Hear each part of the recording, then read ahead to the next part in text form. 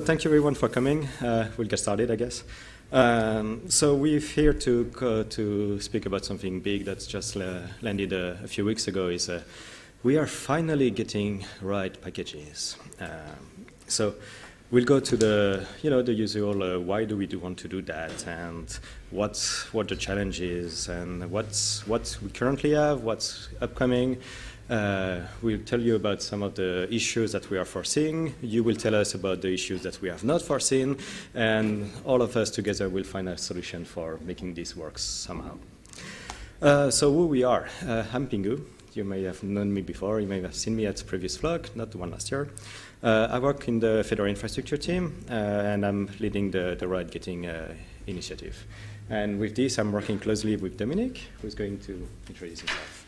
Oh, yeah. I'm the Fedora CI objective lead, and I work for Red Hat. I'm a manager in the Fedora CI space and also in the RHEL space for those who work for Red Hat. You may have already seen me. So this is all nice and easy. You know who we are. We know what we talk. But why are we doing this? Well, the answer is easy. We want rawhide to be more stable. We want rawhide to be something that people can actually use on a day-to-day basis, and stop with the idea that rawhide eats your babies, and you shouldn't touch it. And it's okay to break rawhide. It's okay for rawhide to be broken for weeks in a row, because it actually is not. Just think of it as rawhide is our master branch. There is a reason why rawhide is our master branch. There is actually no real reason for that. But if you think of it as your master branch, you actually don't want your master branch to be broken all the time. You have CI for that. You fix things. You want your master branch to be working all the time. So there is no reason for Fedora not to have this state as well. So we want to have a more stable rawhide, a stable master branch. We want to have compose working in rawhide. There is frequent time where composes in rawhide are broken for days, if not weeks in a row. And when composes don't happen in rawhide, when the compose fail in rawhide, that means that no updates are getting pushed, which means that all the build that you have nicely been working on, all the updates that you have nicely been working on, are not getting pushed to any of the people who actually run rawhide. And we do have some of these heroes, and there is even one staying in the first row here. Thank you, Kevin, for running rawhide. So every time we break the compose, Kevin cannot get his latest package, so he's very sad, and that makes him, and when Kevin is sad, it makes us sad as well.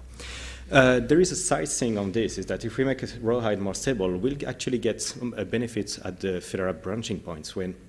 If rawhide is stable and composes, when we branch from rawhide to do our beta release, that branch is also going to be more stable. We will stop having to run and make heroic efforts to actually fix our branching model and get beta out there just to compose.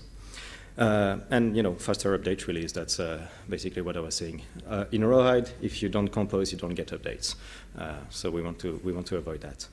There is also a side effect of this, is that when currently you dump something in rawhide and that breaks the world, you can go on your weekends and enjoy and have fun, or you can go on PTO and leave people with a broken rawhide for weeks.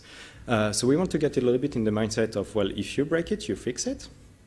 But if you were at Neil's talk yesterday, you may remember that he was pointing out that not everybody can fix things, and that's where Alexandra is definitely right, where we want to increase the teamwork in Fedora. If you're working on something which is of significant importance and you don't have all the access that you need to, well, then you need to actually reach out to the people who are maintaining the part that you can't touch, and work with them to make sure that the entire of your change with the dependencies is still working and passing. But if you do have the power, if you have a proven packager, well, then you have no excuse to actually fix what you break. A bunch of our contributors are volunteers. Most of our contributors, some of them working at Red Hat as well, are volunteers. They are contributing to Fedora on their spare time, weekends, evenings, PTOs. We cannot dump something in rawhide and let something else take their time off to actually fix what you break. There is no reason for me to push something in rawhide that breaks the world and let someone else contribute, who is a contributor, who is giving the project free time to go after my mess and clean it up. So we have to be careful. When people say on the dev list, and if you follow it, you've seen that before, it's okay for rawhide to be broken. No, it's not. It's not. If you break it, you fix it. If it's okay for a part of rawhide to be broken, but that part of rawhide should not affect the entire project. It's not okay for me to break your work when you're contributing freely on your own time. So what are the challenges to make this happen? Well, the first thing is, as I've started, it has been a long process. We have been trying to make rawhide more stable for years now. We have been speaking about getting rawhide packages for a long time. So the first challenge that we were facing was just let's make it happen. Let's actually gate rawhide packages. But we have a few conditions for that. We have a few requirements. We want to actually fit in the existing tooling. We don't want to reinvent the wheel. We don't want to create a new build system. We don't want to integrate a new body part. So we want to fit into our existing infrastructure. We also want to interact as little as possible the packager's workflow. And that's something which is deterrent because, as I say, contributors contribute on their free time, and the more change we impose on them, the more chance we have to drive them away, or it's going to take them more time, and it's going to be less interesting for them. So we need to be careful about the experience there. So we need a smooth user experience. That doesn't mean there is going to be zero changes. I mean, we are changing the way our packaging workflow works in Fedora, so there will be changes to the packager workflow, but we want to try to have them as minimal as possible. And then there is a big challenge as well, which is going to be a lot on Alexandra and Dominic, is the false positive side. How do we make sure that the tests are sending proper results, that we don't have packages that are blocked because the test is faulty, rather than because the test is valid and the package should be blocked? That is a metaphysical question that happens with every and any CI. If you've played around with CI, you know, with testing in general, you know about false positive and the issue they bring on. So how do we plan to do that? Well, we plan to roll out in phases. We start with a smaller change and then try to go for the bigger one. We want your feedback as early as possible. Even when we did the change proposal to Fresco, we did a call for feedback on the dev list, and we actually got very good input there. Some of the inputs we already had in our mind, but they were not properly worded in the change proposal. Some of the input we had missed, so we added. And we actually definitely want a polished user experience. So where we are currently getting single build updates in rawhide.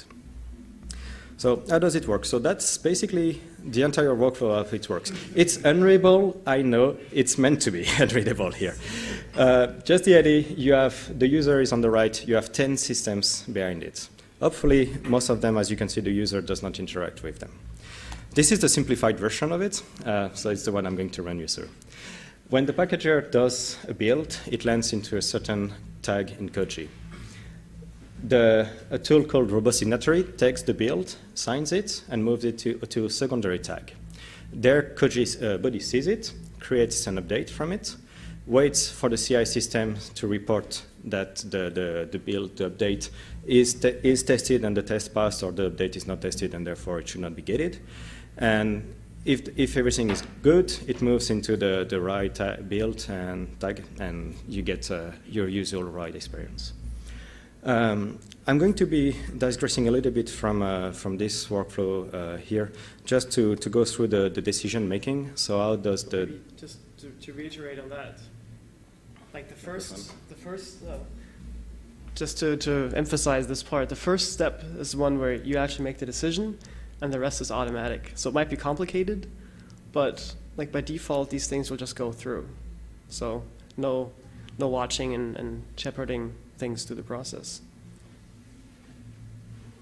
Dominic is definitely right. It's all automatic. The other thing that to consider is what changes from the current workflow before getting is basically the second box here. We were using 2 tags. We are using 3. We did not use body. We are now using body for in rawhide. That's basically the amount of change we've done. So I wanted to go a little bit on how the CI system makes a decision, what can go in, what cannot. So we have the CI system that is running the test. The test lands into an application that is called ResultsDB. So before I go to this, I'm going to the 3 applications which are key, and the 3 names to keep in mind are ResultsDB, GreenWave, and ReverDB. These are the 3 items which are used to make a decision. So the CI system sends the test results to results.db. It's just a database which exposes a JSON API that says, well, this build passed this test, this test, this test, this not passed that test, that test, that test, and so on. So every entry in the database is about an item that was tested, Koji build in our case, and the test that was tested and the outcome of the test, as well as the URL, which is handy when you actually want to send the user, well, it failed, and this is the log where you can find why it failed. Then we have GreenWave, which is it's a decision making. It's a policy engine. It goes through a set of rules, and based on the result it finds in results.db, it makes a decision.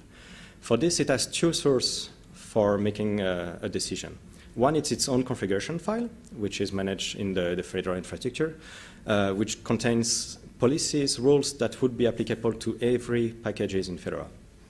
So if you were at David and Tim Flink's talk yesterday about RPM inspect, if one day RPM inspect becomes stable enough and readable and useful enough for the community to say, well, we want RPM inspect to pass on every single package in Fedora, we will put that in GreenWave's own configuration file. Currently, there is nothing in GreenWave's configuration file. Everything is in this Git, in the package specific. So you can have per package, you can make a decision per package, what are the tests that I want my package to be gated on. So which means that if you don't want your package to be gated on, you just don't tell GreenWave to gate on this, that's it. So it's entirely opt-in at the moment. So you put in your Git repo a getin.yml file. There is documentation online on how to do that. That's what I was missing. I wanted to add a link to that documentation in the slides. So I'll have to do that. So you put a getting.yml in your Git repo that tells GreenWave, I want to test, I want to gate on these and these results. When GreenWave receives a new result about your package from results.db, it checks that file and it says, well, are all the rules satisfied? Yes, no, I'm missing some, and it will announce that. But it listens to GreenWave messages, and every time the GreenWave announces, well, this build can go through, it checks, is there an update corresponding to this build? Yes, the update goes to stable. If the update is not, if the build did not pass CI, then GreenWave's body says, well, you know, it blocks, and the user can go, and they can waive the test results. So waiving is basically saying, well, I have checked the test results, and I know they fail, but they should not fail. This is a false negative. They should be passing. It could be something in the CI system itself. There was a network issue. There was hard drive issue. There was could not talk something. So we try to minimize that, except that, you know, Schrödinger and Scat and Murphy's law being what they are, it happens. One of the ways we want to, in the future, avoid waiving tests is being able to re-trigger a test. So if you have a network issue, you should be able, well, looking at the logs, this doesn't look like an error in the test. So let's rerun them and see if that passes that time. But sometimes you end up in a situation where you actually want to waive the result, and that's why WaiverDB does. You as a user, you say to WaiverDB, that test result here can be ignored. Then GreenWave will receive the notification from WaiverDB. It will again pull the data about your build from results.db and say, well, if I ignore that test, everything else is clear. So that update can go through, at which point body picks up the message and say the update can go to stable. So I just included some links here. You probably don't want to click on them because they are APIs. They are meant to be consumed by computers and not really much by human. Result.db has some sort of UI on top of it, which makes the JSON prettier than the GreenWave and WaiverDB, which are really meant to be just used by computers. But if you're ever curious of where they are, where they live, how they look like, you can feel free to have a look at them. One back. Yeah, maybe from my hand wavy perspective, just some of the background for this is this is actually pretty nice differentiation between the tools that implement this and the policy, right? So even I, who don't know about these tools specifically, I can go in and understand what the rules are, right? I can, if I'm a packager, I can put a rule in my package saying what I want to be gated on. I have control over that. Looking at Fedora as a whole, for FESCO or the community, we can set policy, central policy that applies to everything without changing these tools again. And as a packager or a proven packager or whatever, I can I can use a waving mechanism to say, whatever these tools are telling, I know better, right? Because we should trust our judgment and our experience here over these tools. So you can, that's what the waving mechanism is for. So you can set the policy for your packages, distro-wide, or you also have the control to wave and say this is what the results should be and not what the tools are saying, just to kind of summarize these levels.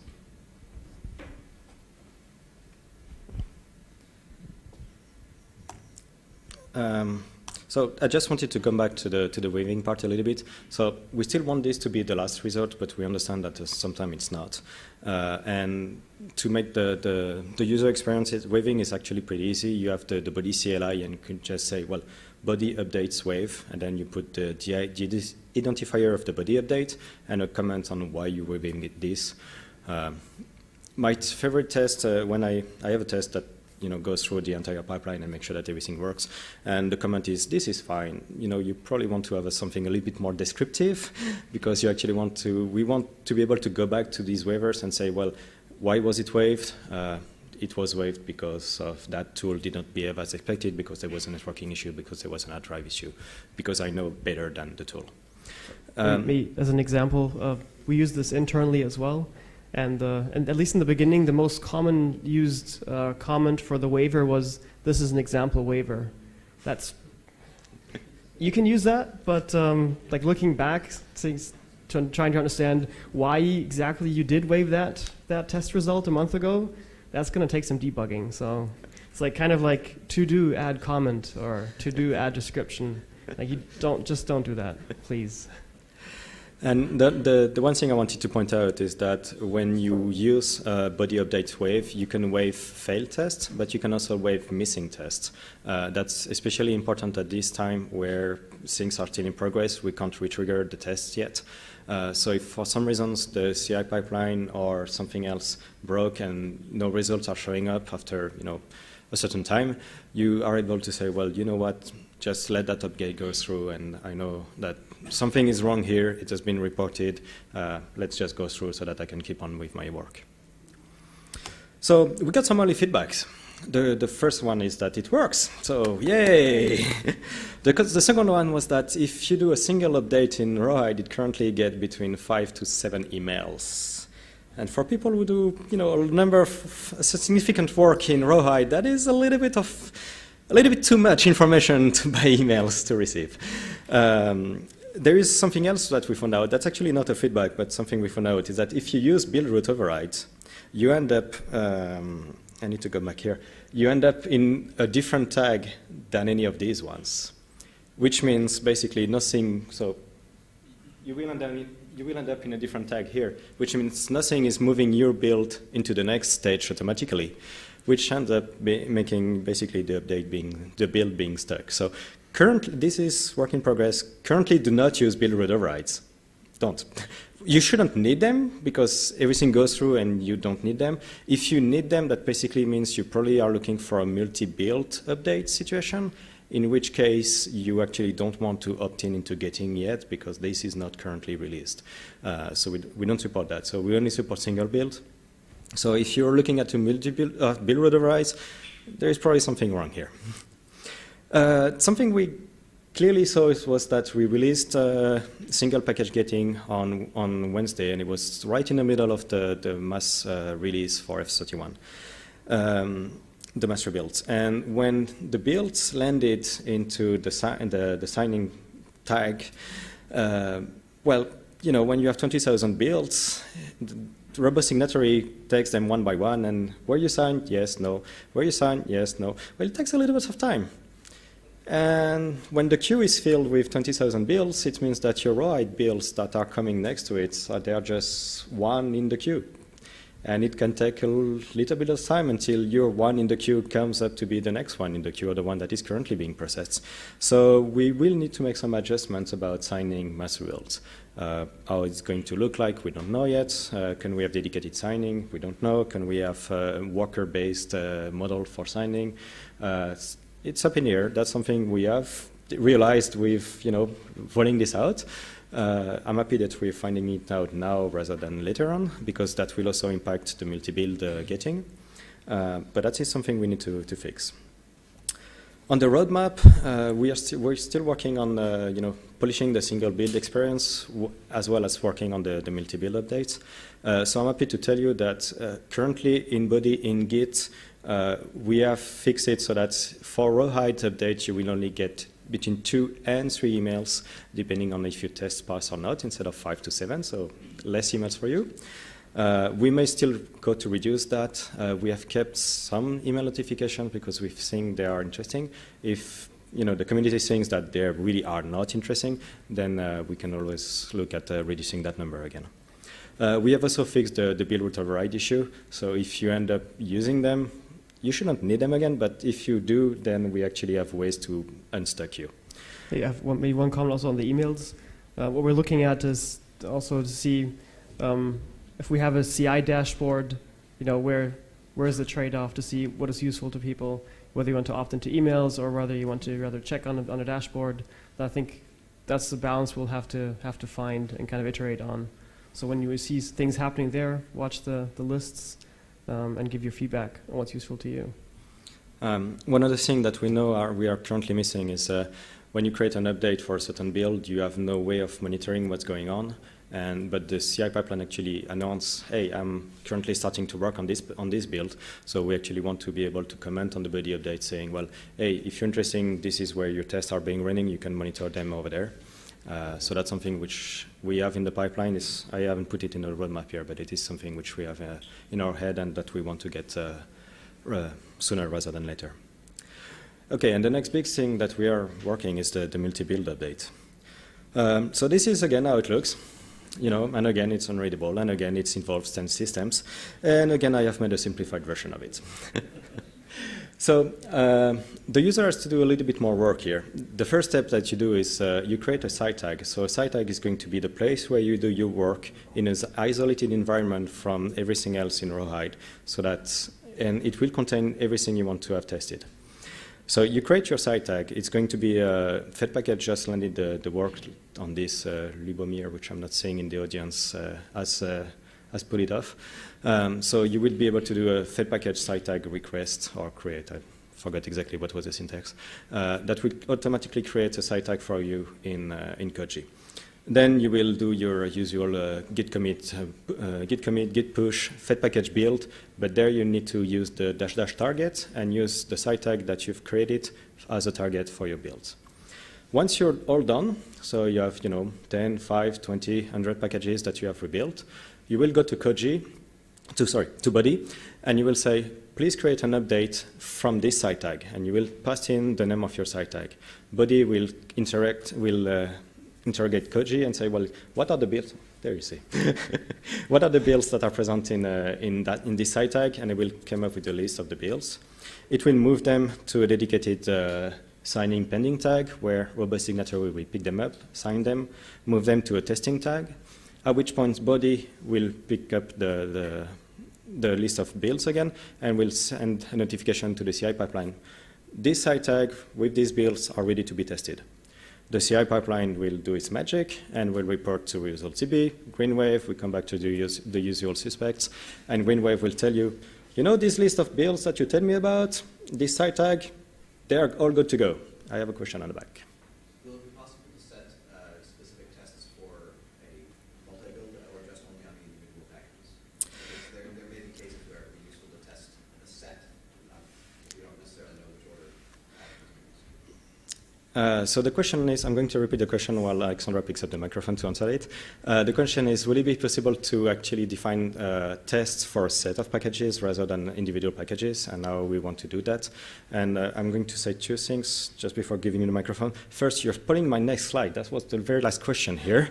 And the second is giving the mic to Alexandra to answer it. So for now, the first iteration would be just that a site tag will pass if every of the packages in the site tag passes its individual gating policy. So that's going to be the rule because we configure policy per component. But obviously it's not where we should stop, and there are talks about how we implement the more generic gating policy, but we need to really work on the place for it and the way how to define it. So basically, it's not technically too complicated to define additional rules, but we really need to figure out the user experience around it, where to put it, how to update it, how people are going to manage that. So if you're interested in this topic, follow Fedora CI, Fedora Develop conversations, and provide feedback and participate. I think one aspect to also think about there is, why would you want specific tests for a set of updates? Like, why should they not be part of the individual packages as well?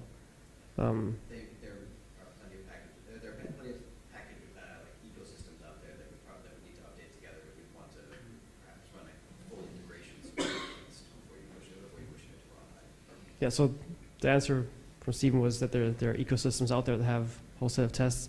And I know that we had the talk yesterday about the Fedora server SIG that came up as well. So I think the trade-off there to think about is it another test I want to add to specific packages or sets of packages, or is it something I want to monitor specifically as a separate test? For example, say I have RPM inspect running on the entire distro.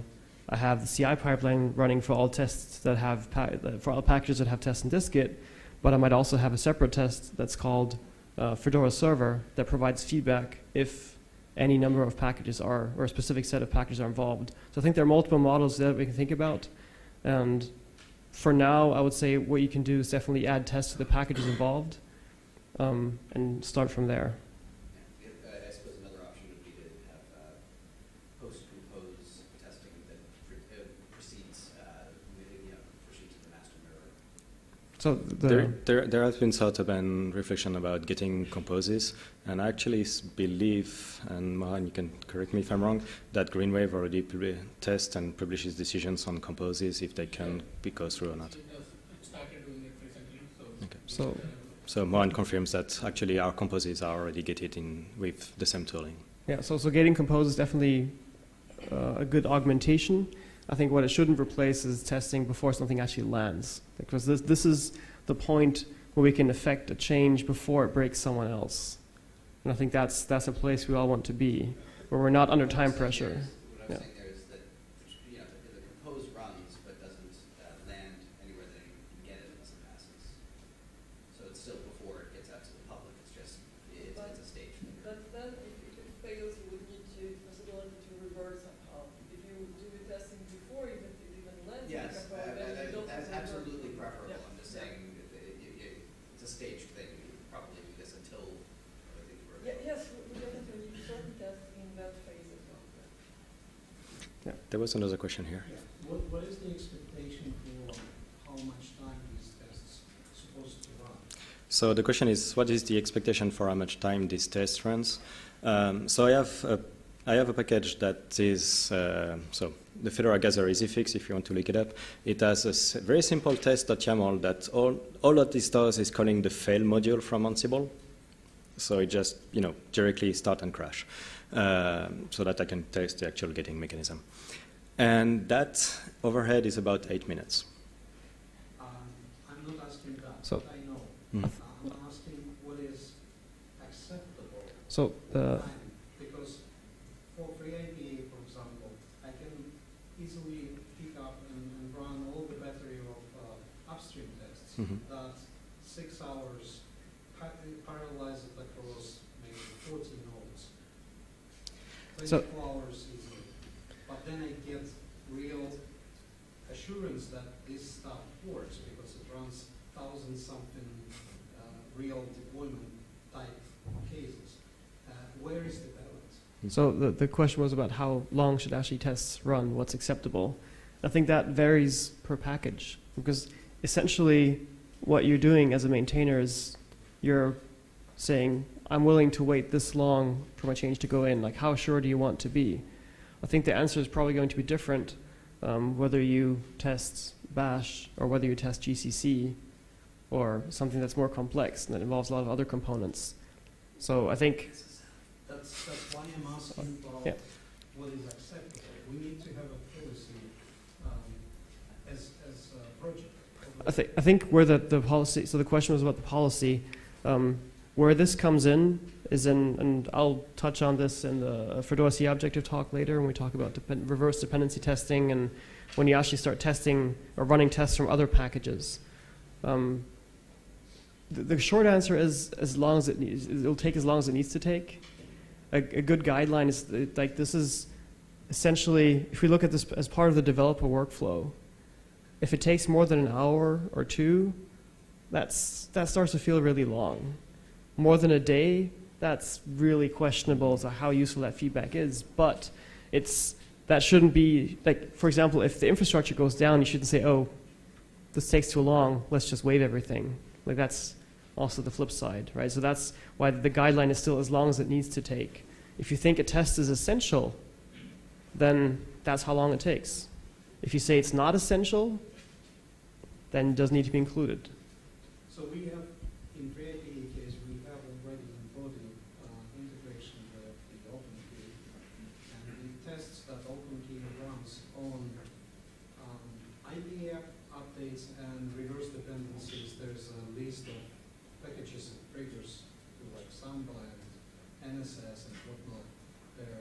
It's about 1 hour for everything, including the upgrade of operating system for client and the server and rebooting machines in the process.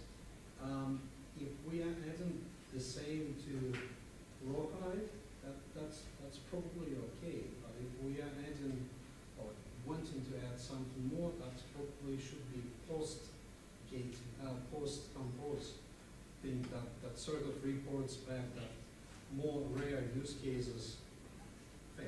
Mm-hmm. Well, the differentiation between rare and not so rare is a valid one, I think.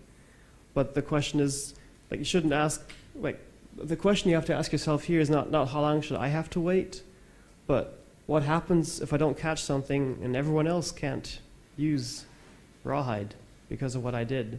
Right. I think that's the honest, that's the hidden cost, right? Blocking everyone else and breaking everyone else's workflow. Did you want to comment? I would question the claim that there should be a unified policy on the time of testing, actually.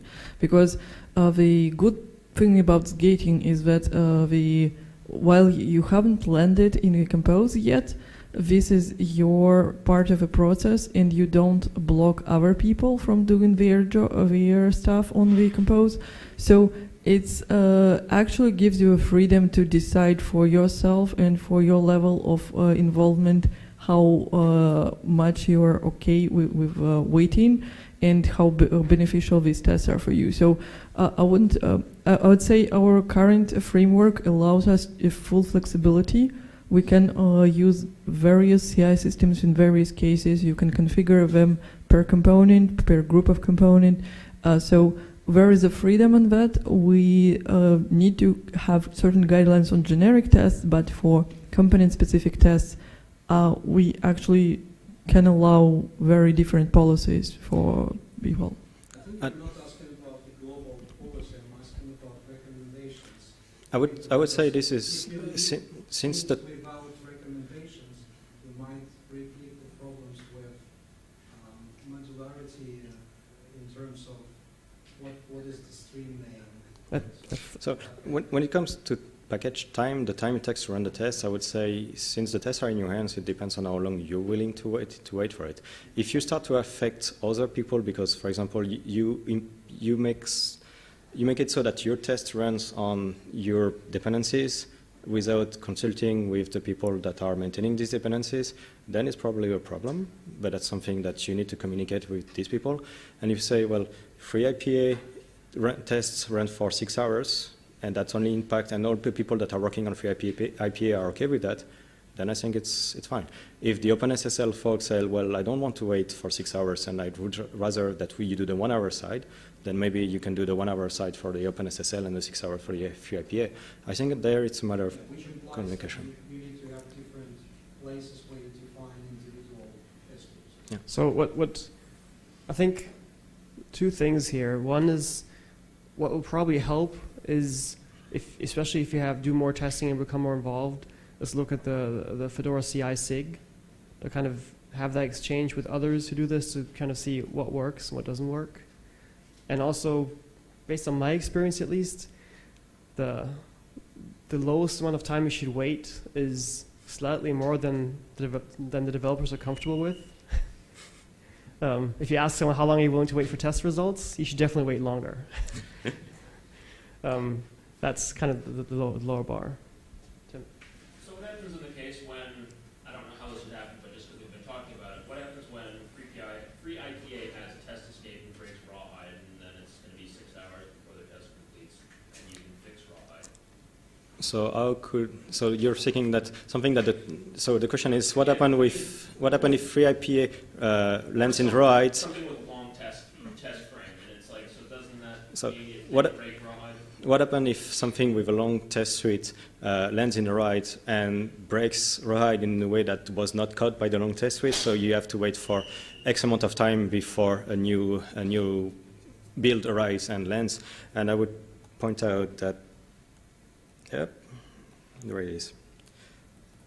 You can always waive missing results. For example, if something... So if you need to go something quickly through... You can waive results before they're in? You can waive missing results. Okay, so you can short-circuit it here. Yeah. All right. Of course, with the caveat that saying, let me just add this quick fix that only fix one problem, definitely not introduce more. I would recommend that you run at least a basic set of tests and use judgment before waiving. So, it's a valid case of waiving. I'm just saying you should, especially when you use reasons as, let me just do this really quick, or there's a deadline, or let me just add this one fix. Those are classic cases of, oops. So the complementary version of this is if rawhide is broken for 6 hours, it's still better than the state it is today, where it can end up being broken for weeks. One small question on this. Is it possible to cancel So the whole process while the tests step? So the question is it possible to cancel a build process when it's being...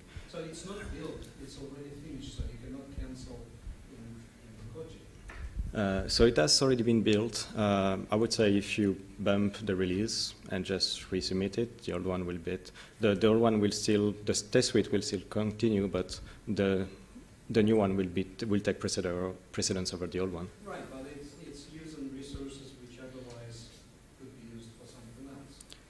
That's a discussion that's an optimization for the CI pipeline, which we may want to look at one point, although, yeah, that's something we can discuss. Question. I never wrote a gating test, so I created gating YAML, test YAML. How can I trigger it without actually building the built-in body? The same way, like when I'm writing spec, I will locally build in mock. Can I somehow trigger the test so I know that I wrote it correctly? So the question is, sorry, you had the microphone, so I probably don't need to repeat the question. I'll start, or maybe. Yeah. So there are several options. We still are lagging behind with documenting them properly, but we will work on that. So you can you can create pull requests in Pagure, which will be used by CI systems, and they will provide feedback on the pull request. So you will get your test results as a flag on the pull request. You can also run Scratch builds, and I think some of the CI systems are triggered on Scratch builds, but probably not all of them right now. And you can run the tests locally, but you need to follow a doc for that, which we're going to publish. Basically, that's an answer. There is already some documentation on how to run the tests locally. I think there is probably improvement to do to that documentation, and I think we should also look at providing some sort of wrapper to help on doing this. But what we don't have right now, as far as I know, is proper testing and pre-validation of the actual definition. I think that's what you're asking. Yeah, So- there is no a lint for the YAML files. So So you have already given us quite a bit of feedback here. There are some things that we are aware of, especially with regards to the multi-build. There is a question of site tag proliferation. How is Koji going to handle this? If a lot of people are using site tags in rawhide to do their development work there, that's something which we'll need to test and see how that behaves. I mean, if everybody uses site tag to do their work, I think this is a good problem to have. But that would rather that we anticipate it a little bit before then we actually hit the wall, because Koji is not able to manage that. There is a big question about on merging the site tags. How do we resolve conflicting builds? How do we provide feedback to the user with instruction on how to fix that? There is the question about race condition between Koji and body, because body will store the list of builds that are present in this site tag, and that's what it will send to the CI system, and that's what it will receive information about. And what happens if just before making the decision, the user realizes that, hey, something is broken, or I've missed that one package and I can push it as well. Then suddenly you have one more build in your site tag that body was not aware of. So we need to be careful, very careful here about being sure that what body pushes to stable is exactly what is present in the site tag, and there is no, we try to minimize the possibility of race conditions between the two here. Then there is the entire question that Stefan has already raised, was how do we test site tags? We consider then the sum of all individual package tests present in the site tag. Can we create site tag specific tests? How do we handle that? So I'm not going to go back to it because Alexandra already covered it. We also have some point of attention for testing itself, and I'm going to let Dominic on that one. Yeah, maybe just to add on to the previous slide. So the goal here is not to have something that's perfect, right? We want to have something that improves stability and makes our world a better place. And there will be a lot of points where we can improve this, and I think if we iterate together, it'll be better. But the goal is not to wait until everything is finished and then have the system that solves all the problems. That would probably take a long time to wait for. You mean wait until everything is finished and then deliver the system that solves no longer problem? Yeah, exactly. So, yeah, with testing, there are a lot of things here a lot of aspects that you have to think about. Like when we do have tests, we have to think about stability, right? It's like, how stable are our tests? How stable is the testing infrastructure? How reliable are things? All of these play a role. Some of these we can influence, some of these you can influence, some of these are easier to influence than others. So that's just, like feedback's good on these things, but we have to tackle specific problems to solve them, I think. The impact of these tests, that's something to keep in mind. It's like when you do this, of course, you're slowing down individual development, package development. The benefit is not breaking others and giving yourself the time to fix things, address issues.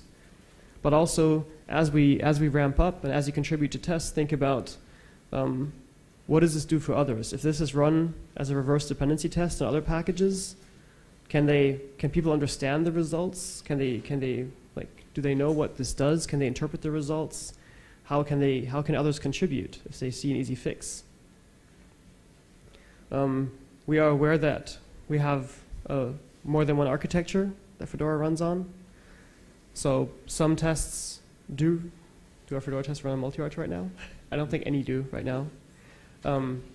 That is definitely something we want to do. It is a question of prioritization. So if you have a case where that is really important, you can reach out to us, and the answer will most likely contain somewhere the word contribute and please.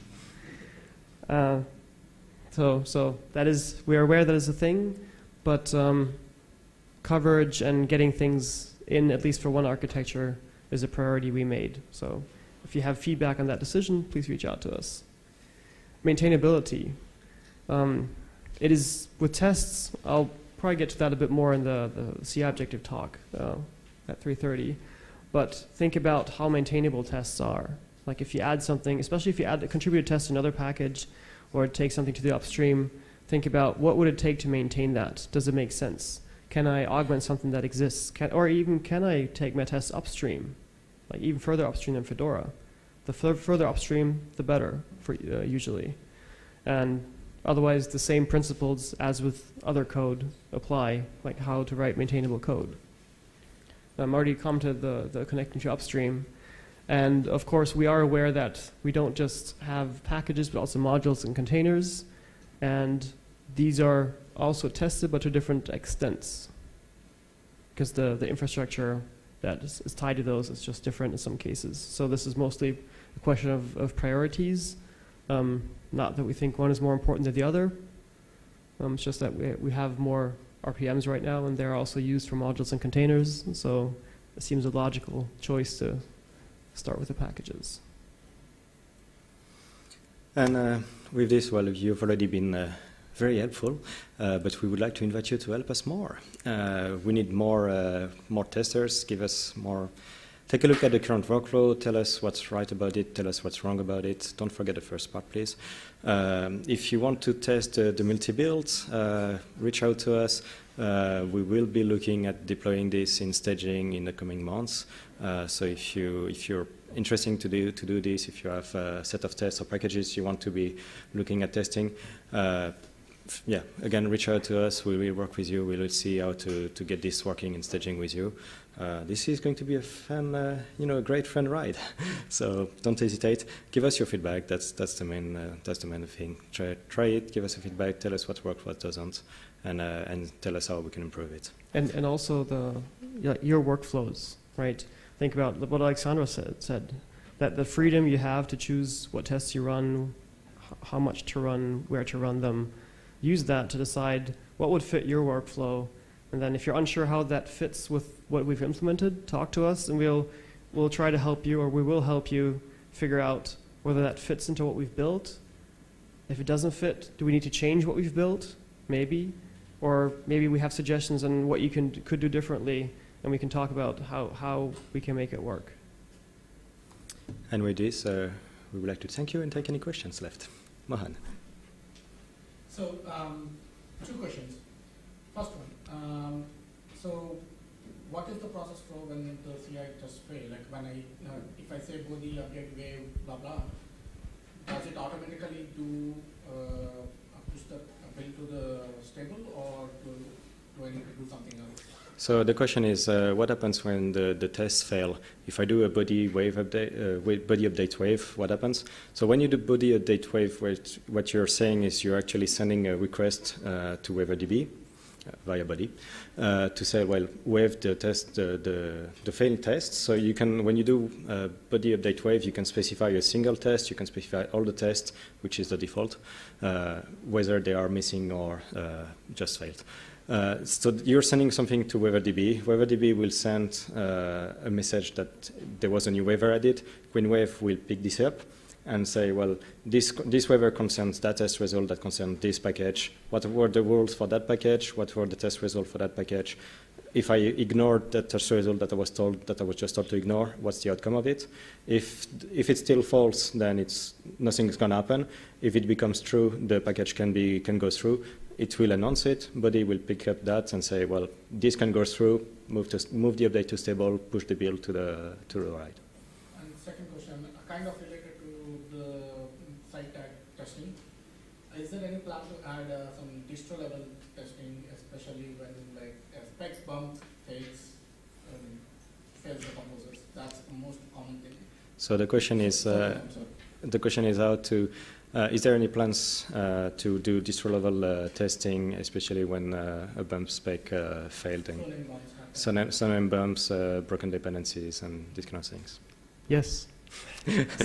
more in the talk on the Fedora CI objective. We also have distro-wide tests being developed right now, like the RPM inspect with David and Tim that they presented, and I'll present some more options. And if you have more ideas, then that's a perfect place to contribute, because this is like the system allows you to add other systems that provide feedback and test results. So there's no single place you have to put them.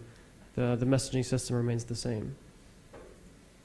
And the intent of this is also that we can start deploying the systems, seeing the results, and then deciding as a community, do we want to gate on those? I think that's the key difference. There was another question. No, not anymore. We're out of time.